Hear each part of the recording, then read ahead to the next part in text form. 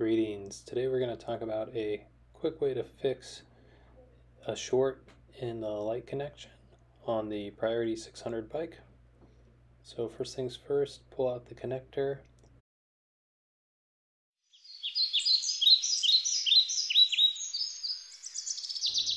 Then visually inspect both the male and female end of the connector and the port for the connector.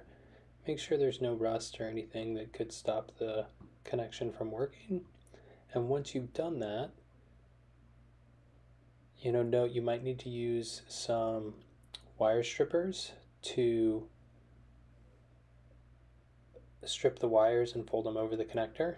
We have another video on that. I'll put that in the link in the description below.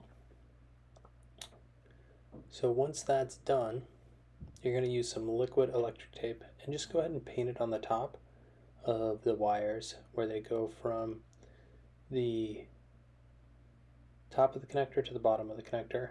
I've actually used black liquid electric tape already on this and let it dry overnight, so I'm not going to use the red color again. I just use it for demonstration purposes.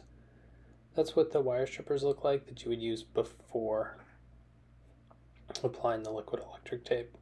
So once you do that and the tape is dried, I use a Velcro zip tie to hold the wire closer to the frame fork so it doesn't rub on the spokes of the hub.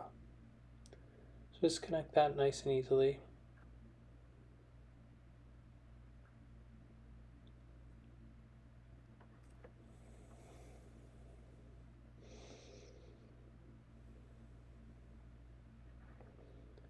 Now that that's done, we will go ahead and spin the front wheel and make sure the front light turns on when we do that.